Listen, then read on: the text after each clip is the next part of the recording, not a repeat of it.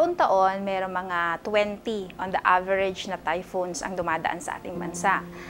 Bukod sa mga bagyo, meron din yung mga El Nino na pag dumaan sa ating bansa ay destructive. So nasisira yung ating mga palayan. Sa mga disasters, yung mga natural occurrences, kailangan ng ating gobyerno ng reliable information. Kasi alam naman natin na importante talaga ang food security. So kailangan talaga natin na i-intensify yung rice production dito sa bansa natin para lahat tayo ay merong enough rice na makain. And to do this, syempre ang gobyerno natin need to craft policies and also develop programs to intensify rice production.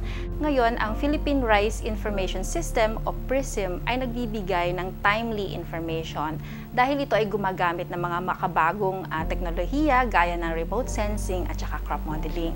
Ito ay itinatag noong 2014 at it will run until December 2017. Ito ay pinopondohan ng Bureau of Agricultural Research. So ang aim dito ay to gather and organize information on rice area and yield at saka crop health assessments. So as part of PRISM, nagpo-provide din tayo ng timely assessment ng mga damages resulting from flood and drought at also yung mga effect ng pests and diseases. Ang vision ng PRISM ay magkaroon ng strengthened Department of Agriculture na merong capacity and infrastructure for a more food secure future. Ang mission ng PRISM ay to support the DA sa paggamit ng makabagong pamamaraan ng pag-gather ng data na magagamit nila sa decision making at sa planning.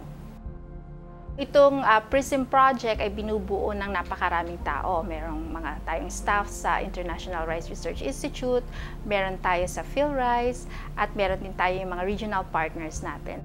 Kasama din natin dito yung Department of Agriculture na Information, Communication, Technology Service. Kasama din natin dito ang Bureau of Soils and Water Management. Kasama din natin dito ang Philippine Statistics Authority. Yung BPI kasama din namin dito.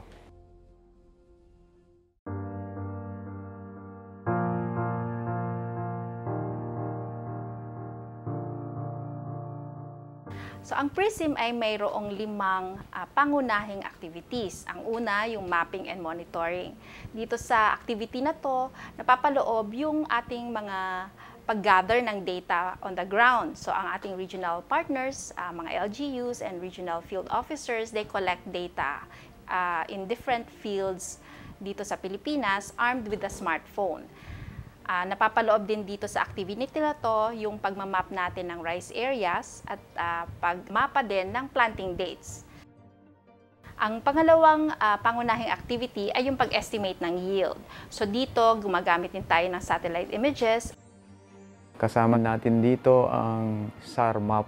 Itong SAR map na to, isang international remote sensing agency na siya yung kasama natin na nagde-develop ng software para magamit natin sa pag-analyze ng satellite images. Kung saan ay makikita natin kung saan na ba yung mga nagtatanim ng palay, gaano ba kadami na yung nagtatanim ng palay, at saka kung gaano ba kadami ang pwede nating maani. Tapos gumagamit din ang crop model para magkaroon ng mid-season forecast. So bago pa matapos yung season, ma-estimate na natin yung yield. At saka sa end ng season, pag-estimate din ng actual yield.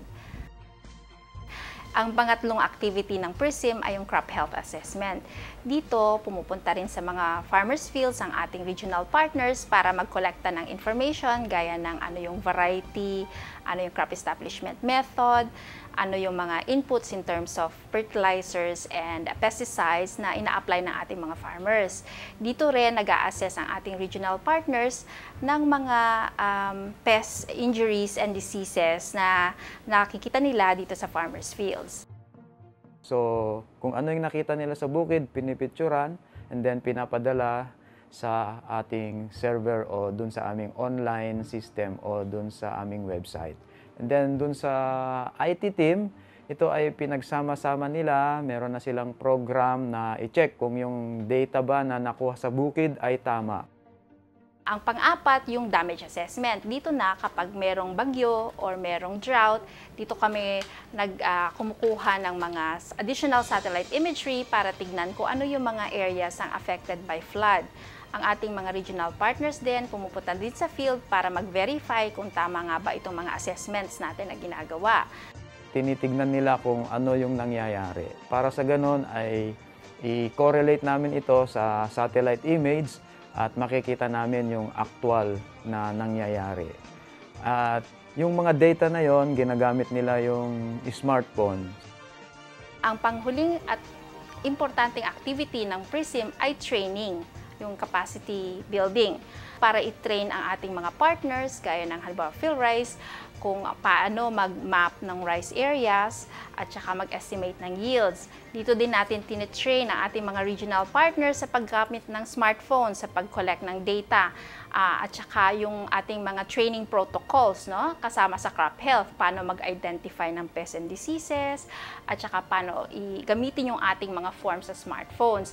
Ngayon, as part of this assessment, nagkakaroon tayo ng standard protocol all throughout the country. Meron din tayong mga additional capacity building activities like use ng GIS, Geographic Information System, para magamit nila yung mga PRISM products. Halimbawa, para ma-identify saan yung areas na mababa yung yields, so saan dapat sila mag-concentrate para kung gusto nilang i-increase nila yung yields dun sa areas nila.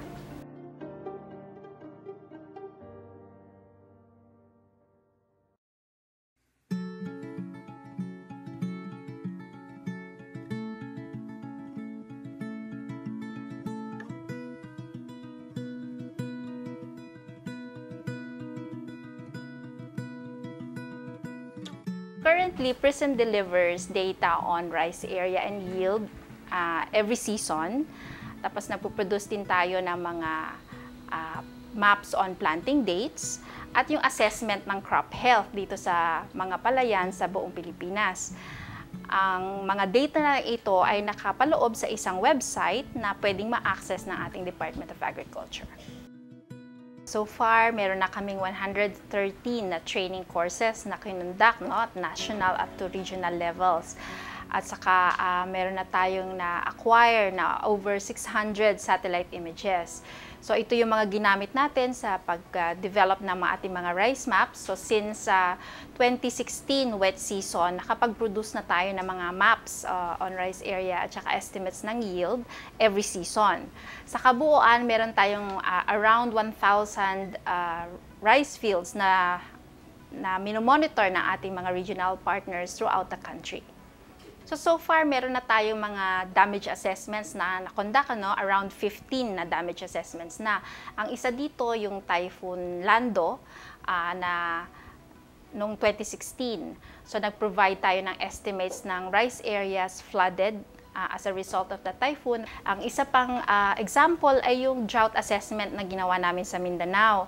Itong first quarter ng 2016, maraming palayan natin sa Mindanao ang napektuhan kasi nga tagtuyot noon. So, hindi nakapag-harvest ng marami yung ating mga farmers.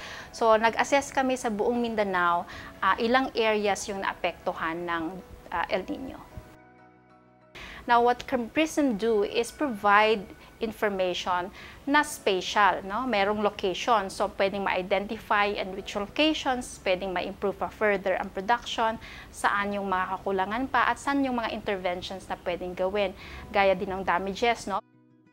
For example, may baha, so binibigyan namin sila ng initial na mga estimate kung gaano na kadami ang na-damage. So, ngayon, yung mga regional offices, alam nila kung saan nila dadalhin yung mga tulong. For example, yung mga magsasaka na kailangan nilang bigyan ng binhi para magtanim ulit. Ito ay very useful na project at magiging part nga ng operation ng DA, no? So, ang Philippine Rice Research Institute o PhilRice, ang partner din namin sa project na to, sila yung magte-take over. So, i-hand over sa kanila yung entire operation nitong project. So, hindi na siya magiging project, pero magiging na siyang part ng operation ng Department of Agriculture. Si Secretary Piñol, Yung data namin, ang ginagamit niya para ibigay kung gaano na ba kadami yung pwedeng ma-harvest ng ating mga magsasaka. Ganon din yung average yield na maaani ng ating mga magsasaka.